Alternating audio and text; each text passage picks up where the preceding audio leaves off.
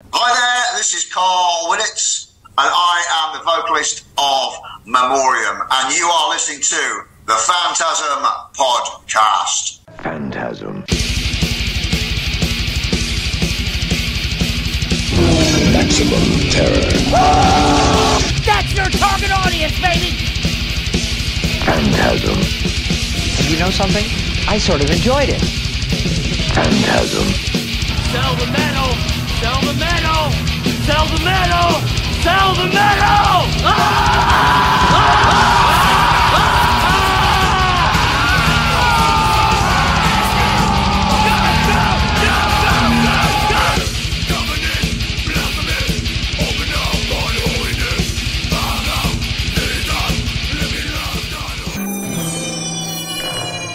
Phantasm. Hey, this is Dr. Vincent West, Medical Doctor. We've got a legend today on Phantasm with us, one of my favorite vocalists. Most of you probably know him for his amazing work that he did with Bolt Thrower. We've got Karl Willetts from Memoriam, his amazing new band that's been around for a while now. They're kick-ass, and they've got a new album out, and it's called Rise to Power. And Karl, thank you so much for taking the time to do this. Well, that was a rather impressive introduction. Thank you very much, Vincent. It's a pleasure to be here speaking with you about Memoriam and our new album, Rise to Power. So just to jump into this record, when did you guys start the writing process for Rise to Power? Pretty much as soon as we finished the last album. That's the way we roll. Basically we're driven by Scott's incessant creativity. I mean, he is a powerhouse of writing. That's all he does. He basically does his day job, then comes home from work, heads up to his studio, Riff Central Studios, and writes music all day, every day. And as a result of that, we have got a absolute plethora of material readily available for us to use in what we call his $1 million riff vault. So we very much, it always rolls this way. That's why we've been able to, create and write songs at such a phenomenal, frantic pace. We've done, 5 albums in 7 years. So it's still clearly down to Scott's prolific songwriting. So we started writing the music for this album, Rise to Power, album number 5, pretty much straight after we'd released our 4th album, To the End. So, and the same process is going at the moment. In fact, we went over to Riff Central Studios last week and formulated and structured all the songs ready for album number 6. So, we're in an advanced position always to write music. But, we've slowed down a little bit.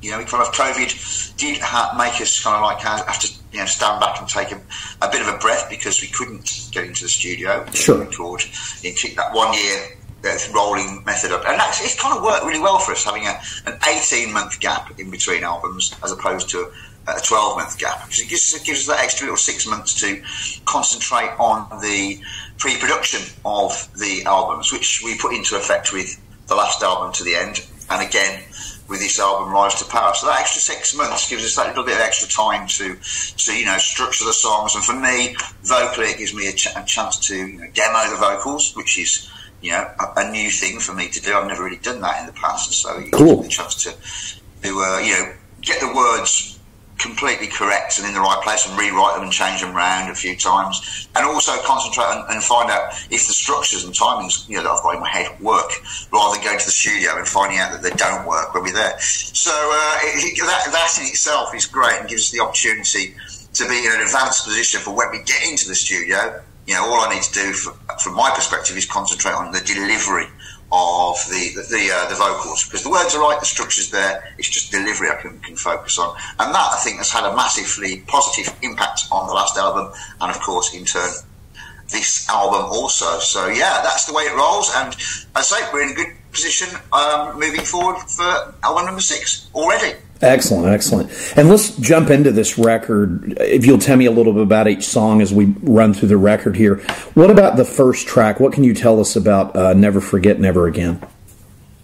That's a bit of a big opener for us. I was particularly proud of that song.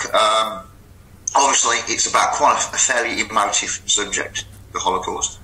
And from a lyrical perspective, which is really all I can talk about, because that's what I do, it's a song that's taken me, umpteen years to write. It's one of those songs I've always wanted to write a song around this subject matter, but started it in the past and just didn't feel that the lyrics I was writing were strong enough, or gave the subject matter the gravity and the justice that it deserved. So when I heard the riff, that kind of really morose, melancholic riff that structures the song, the breakdown there, I thought that this is the one. And so it was around about end of February last year, where there's the annual Holocaust Memorial Day.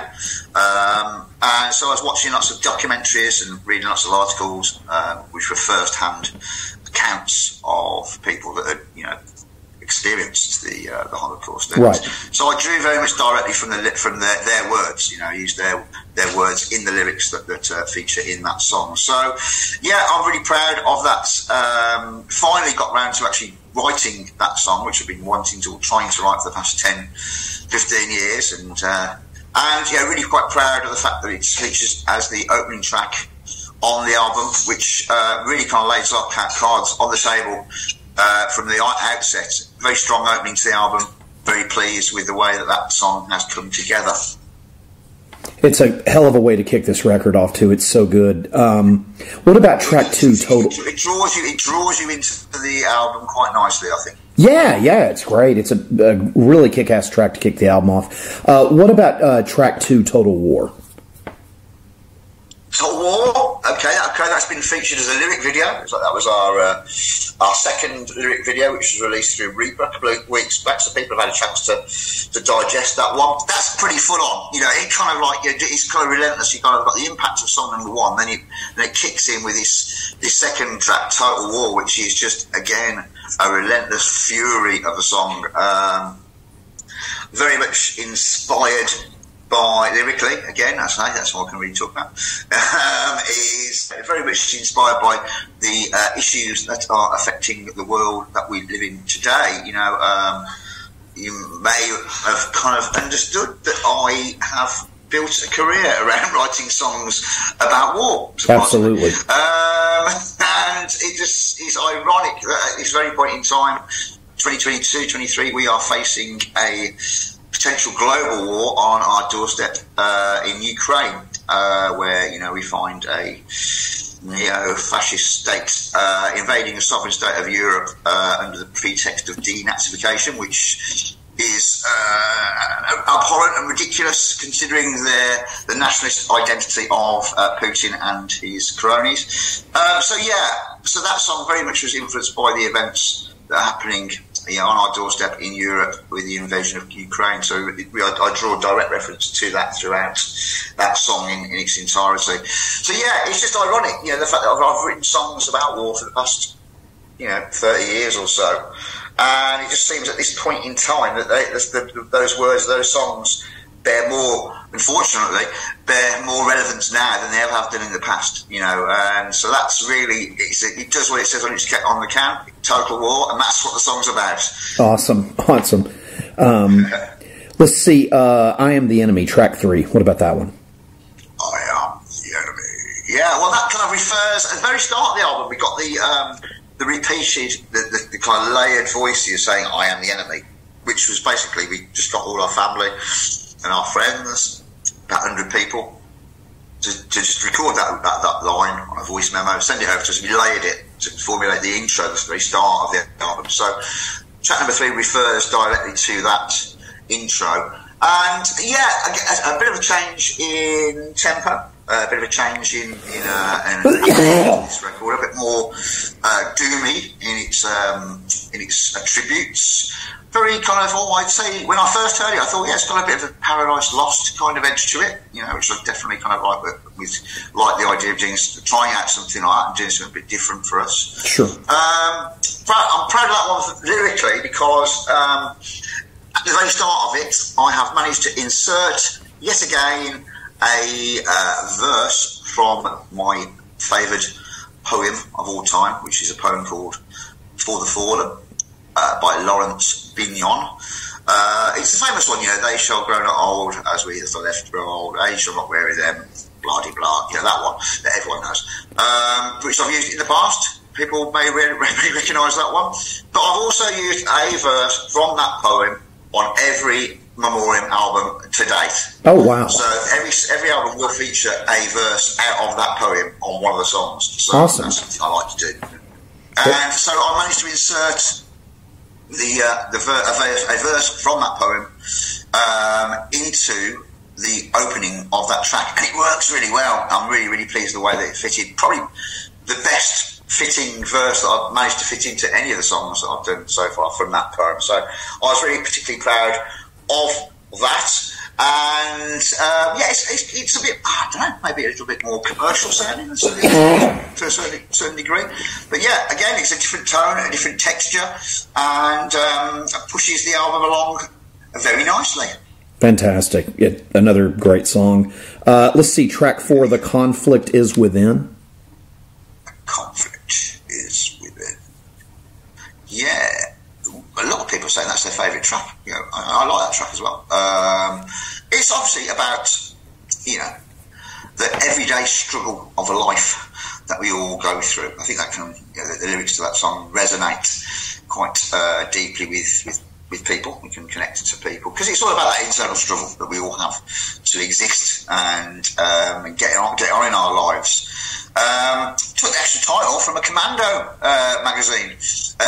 Awesome. That's why I nicked it.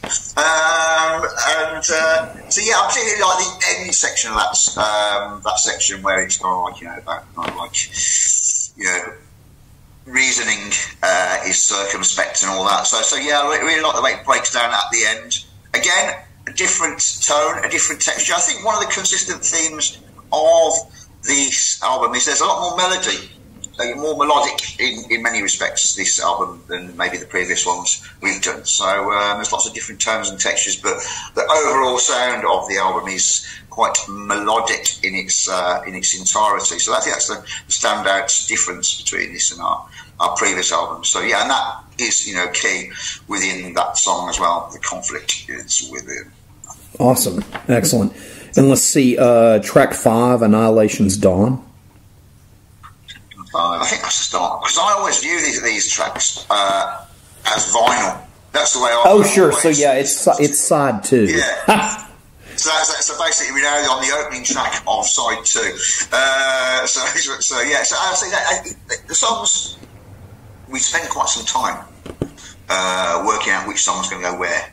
There's a journey that goes through. It sometimes gets lost if you listen to it on, you know, digital downloads and pick out tracks here and there. You know, they kind of sometimes lose the overall continuity and the thread that we like to do. But yeah, Annihilation's Dawn, again about the downfall of mankind, a war-themed track. Again, a very good opener to side 2 of the album as well. Yeah, I mean, again, it's a very strong track, and a lot of people have been saying that's their favourite track. It's quite interesting, because from talking to all these people over the past, you know, week or so, doing interviews, lots of people have come to me and they've got different ideas about which is their favourite track, which is great from our perspective, because there's lots of different things in the different songs as well, which can construct them and make them the way they are. So yeah, Annihilation's Dawn, again about downfall of mankind, and war, scorched earth policy, you know, again drawing direct reference to the war that is on our doorstep here in Europe. Right. It's a great track. Let's see, track 6, All Is Lost. All Is Lost. Now that was the opening opus that we kind of unleashed upon the world with our first video release. Again, it was the first proper full-length feature video that I have ever created since I started being in a band 30 years ago. Always used kind of lyric videos, which are simple and effective and quite nice, but I've never been and had a scripted full-on production video where there's actors involved and getting dressed up in and kind of like wardrobe and being on location for 2 days at various sites. So the whole experience of putting the video together for that track, which has won some awards, I'll have you know, with Eulogy Media, was an incredible experience. I mean, at this point in our career where I've been doing it such a long time, it's amazing to still be able to have these new experiences. You'd have thought at some point you've done it all, seen it all, but this is again another new concept for us. So, and it was great experience to do that. The song itself is a song about hope, even though it's called All Is Lost. It's a song about kind of looking to the future and when everything seems down, making the best of the situation. Self belief. That's what the song is about. Now there is a little riff in there, which is a bit of a curveball from my perspective. There's a riff in there which is almost black metal. I mean, once I put my dulcet tones on it, and I kind of like you just kind of dilute it a little bit. But there is so we have played around with different influences and different kind of ideas on this album, more so maybe than we've done in the past. I think that shows the general confidence in Scott, in his writing ability, and our attitude to try out new things. I'm very influenced vocally and delivery style of my Killing Joke. That's one of my favourite bands, so you often see a little reference to them in a lot of the songs that delivery that I attempt to do. Poor man's Jazz Coleman. He's my hero. So All Is Lost, opening track, not the opening track, the opening gamut that we've put out to the public, so people should be well aware of that one now. It's gone down really, really well. And again, different tone, different texture, and features fits really well to the flow of the album. Yeah, that's a really strong track. I really like that one. Let's see, track 7, the title track, Rise to Power. Rise to Power. Yeah, weird curveball, that one. Obviously, it's the title track, so it's kind of like referring to the Mr. Purple Man on the album cover. They're sitting there in his throne, rising to power. I call him Bob, that's his name. Nice. It's straightforward, straight down the line. It's about kind of connecting with people and building your strength, and it's kind of anthemic in a way. It's got a bit of the weird curveball for me is the timing structure at the end. That's a really weird offbeat start. I'm bound to get it wrong when I play it live. Bound, so I'm never going to get it right. It was something that Scott was really, really adamant that he wanted to have in there, and he had to really kind of coach me on how the timing structure worked on that one, because it is quite offbeat in many respects, but it works really, really well. And as a title track for the album, it's a great stomper, sing along, fist in the air, anthemic track indeed. So it had to be the one that we used as a title track. Excellent. It's killer. Let's see, and then the final track, track 8, This Pain. The final track, the sorrowful, mournful track, which is actually my favourite one. It seems that way on all the albums that we do. The closing track generally seems to be my favourite track. Maybe because the album's finished, I don't know. But I don't know. It's because I don't know. Maybe we save all the kind of the big epic songs for the end, the crescendo. Again, it starts with a a bit of an acoustic guitar. Never done that before. A bit of a Baja box, kind of like in the background, which is something really different. I think Scott has been working on that track for some time. I think we attempted to squeeze it into the last album, but it didn't really work or fit, so he shelved it and he saved it for the end of this album. And as as an epic closing track to the album, it's a killer, and again, it's all a song about hope, about the pain and the suffering that we all go through in life, and we've all been through it, all heartache and grief and loss and sorrow, and the pain that it causes with it, and it's just temporary, it's something that's never doesn't last forever, and ultimately makes us the people that we are, formulates our identity, makes us stronger. It doesn't kill us, and really that's what that song's all about. Is that kind of like that the rising through the pain to find and create a better life, and it's a very nice point on which to end the album as well. So yeah, in that respect, it works really well, and it takes you through a nice little journey. So yeah, I'm really pleased with the way that all the songs have come together and fit together so well on the album. Sometimes I think maybe on this album the storyline flows a lot better. Maybe some of the tracks on previous albums like Jump Out and are jarring and change, and maybe it doesn't flow so well. But this album in particular flows, in my opinion, flows really well, and very, very pleased and very proud with the way it has all come together and is being generally received by everyone. So yeah, it's great stuff. That was my favorite track as well, the last track. Good man. So you got the same taste as me. I mean, the last track on the last album, To the End, As My Heart Grows Cold, that was my favourite. Oh, it was killer. But ironically, these big epic tracks are generally last words off the first album. Again, one of my favourite tracks. All songs that we never end up playing live because they're too big. So yeah, we've got that nice little struggle now to try and fit these extra songs into our live set. So that's going to be our next sit down and work out which songs work and which songs don't work and which ones we're going to fit into our live set for when we finally get back out on the road and start doing gigs again, which we're looking forward to. And what about the such a great record? Thank you so much for doing that. What about the cover art for Rise to Power? It's fabulous. Well, Mr. Dan Seagrave, you cannot go wrong with a Seagrave cover, can you? No. He knocks it out of the ballpark on every occasion. And, it's one of those things that are consistent with us here at Memoriam. When we first started out, when we first sat down, we thought, okay, well, if we're going to do this properly, let's work out what we want to do.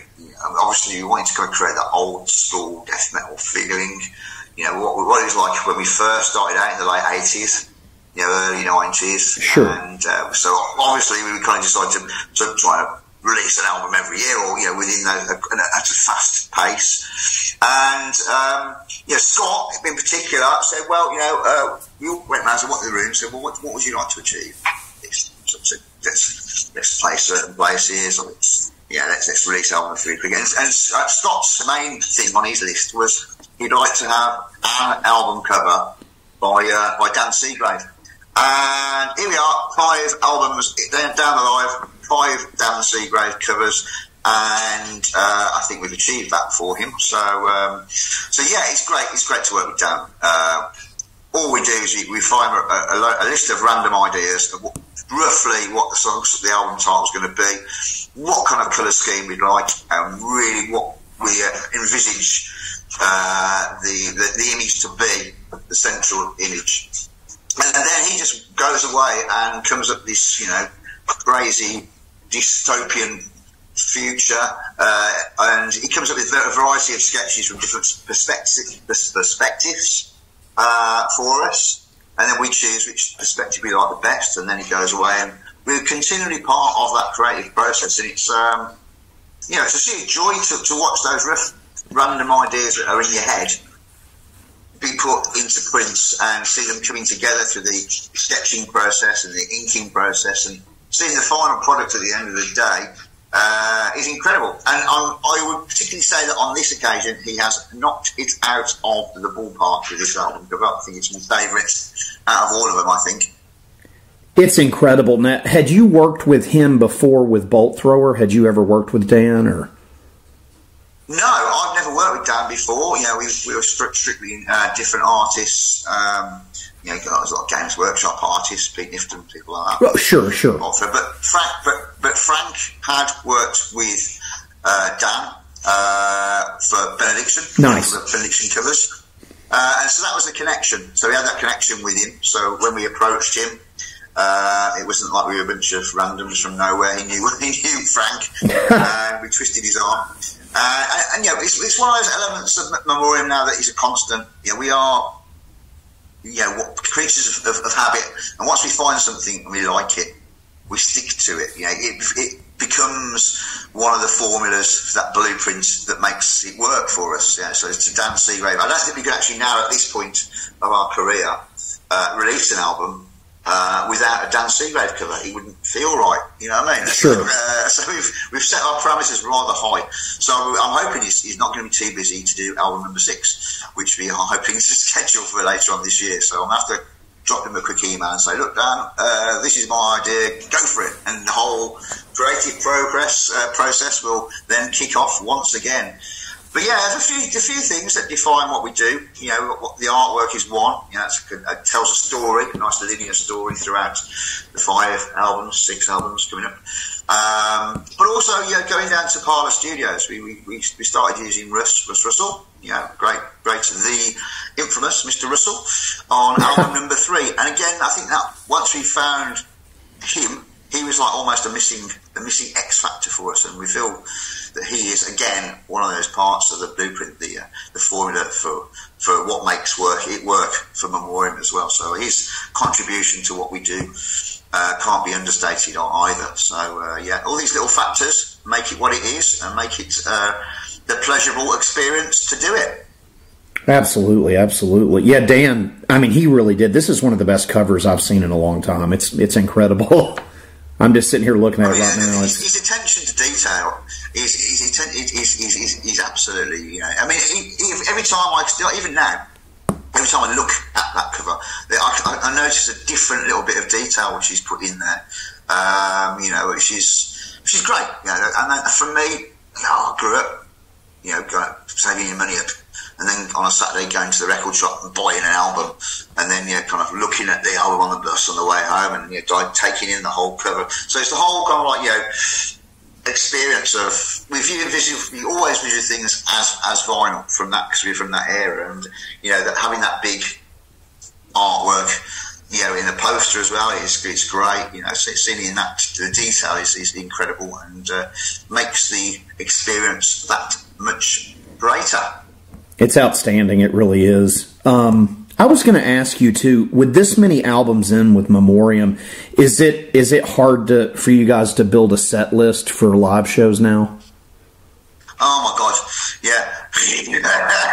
I mean, obviously you guys have your previous bands. I'm not sure if you play that stuff with Memoriam, but I figured, God, now you've got so much Memoriam material. I bet that's a whole other thing. Yeah, when we first started out, and we only had one album, you know, we did introduce a couple of old Bolt Throws tracks into the set, just because we needed some songs to write. Absolutely. Sure. But by album number 2, 3, we got sufficient material to get away with our own stuff, and we dropped all that, you know, because it wasn't really doing us any good, kind of harking back to the past a little while. Victoria, please. My little girl. So at this point, 5 albums in, it's going to be an epic. As I say, that is going to be our next battle. We'll be meeting up in the rehearsal room, and what we'll probably do is we'll jam through all the songs, you know, as a foreplace in a live setting, obviously in the rehearsal room. And from that point, we'll probably get a feeling as to what songs are going to work playing them live, and which songs won't sound so good. You know, some of the big songs that we do, as I mentioned before, this playing might not work so well in a live footing, but who knows? Sure. So we're going to we'll have to pick 2 or 3 tracks, which means potentially we'll probably just extend our set list a little bit. You know, our time, because we're a bit lazy really when we come to playing live. Our set list is only about 45 minutes. So we have got a bit of room for manoeuvre to add maybe 3 maybe 4. Well, they're quite long songs, aren't they? Maybe 3 more songs onto that set list. So yeah, so our set list will feature tracks from our previous albums. Maybe we'll have to dump 1 or 2. But yeah, we'll be. It's a happy position to be in, to be able to. Oh yeah. To schedule 3 more tracks off this album. Off the top of my head, I think it's going to be the 3 songs that have been released as videos. Nice. I've got a feeling that it's going to end up being All Is Lost, Total War, and obviously the title track, Arise to Power. I've got a sneaky feeling that those are the 3 that will probably end up being inserted into the live set. More likely than not. But it's a question of watch this space. That's fantastic. This record is so good. I'm very, very pleased with the way it's been received. I think people are getting it. People are starting to get it now, and it's really kind of pushed us, onwards. Each album we do, there's a progression with each album we do. I think we're building confidence. We're maybe moving away from the things that we've done in the past, which is kind of a bit of an eternal struggle. But I think people are now starting to accept us for who we are and not what we were, if you know what I mean. Absolutely. Which is great.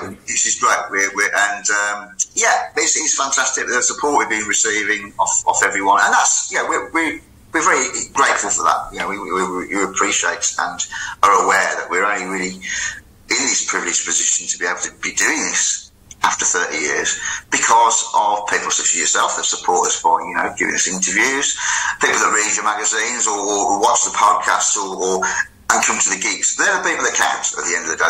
They're the people that really matter to us, and to get such positive feedback off, our friends, family, fans, whatever you want to call yourself, is truly amazing, and we feel very privileged and honoured to be able to be doing this after all this time. So thank you very much, everybody. Thank you. Yeah, it's awesome. I just had one final question for you, if you don't mind, just real quick. No. No. I've been a fan of Bolt Thrower through my teens and into my adult life. The answer's no. I know it's going to be no. but I was just curious. Did you have a fun tour story of Bolt Thrower? Oh my God! After doing it for such a long time, hundreds and hundreds of store stories, none of which can be revealed to the general public. They stay firmly in my mind and in my heart, and I'm not dishing the dirt on no one. I think there's 1 or 2. I think a great one. A simple one is, I was in America actually. Did a few gigs. When was it? 2006, something like that. I don't know. Nice. Autopsy, and we were over at the LA, I think it was Metropole opera place. I don't know. Anyhow, I lost my voice. My voice had gone completely. It was dry heat. I've been in Vegas, been shouting a lot and drinking a lot, and it was about 4 or 5 gigs into the schedule of gigs we were doing, and got there, got to the gig, and couldn't talk, and it was horrifying. Because one of the things I like doing is talking, and as a front man. As a front man, my job is to kind of communicate, with the audience. That's the thing about the engagement, and the fact I couldn't actually physically talk was really, really frustrating, and potentially quite worrying to think that I had to actually go on stage and and perform whilst I couldn't actually talk. So I sat down with my good friend, Mr. Chris Ryford from Autopsy, and he sat down with me and said, "Look, I've got a top tip for you here, mate. This is what we have to do." And he handed me a bottle of Jack Daniels and said, "Right, drink as much as you can, as quick as you can." So we sat there by the side of the stage, and he forced me to drink half a bottle of whiskey in about half an hour. And he said, by the time he finished it, you'll be so drunk you don't really care, and you'll forget about the kind of like the fear of not being able to talk on stage. And he was right. I did get blind drunk, but the fact that I couldn't talk maybe helped. I was a bit worse aware, but it kind of helped me. Maybe I overcompensated with the performance. You know what I mean? So I kind of think maybe I couldn't talk, but I engaged in different ways.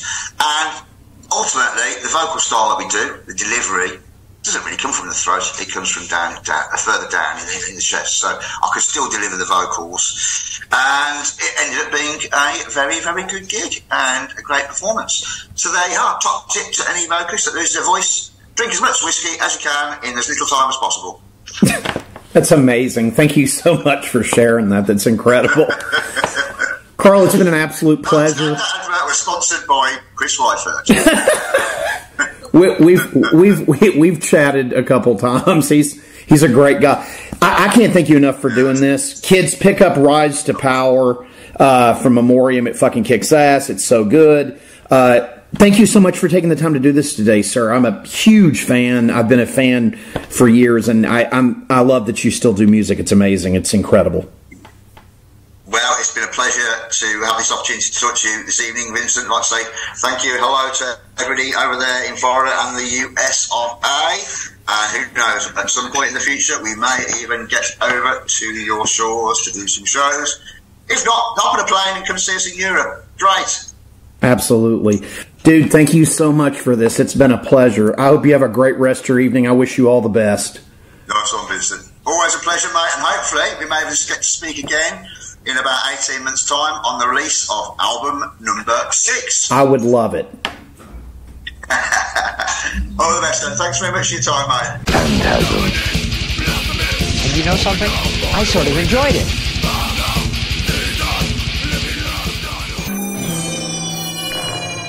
Phantasm.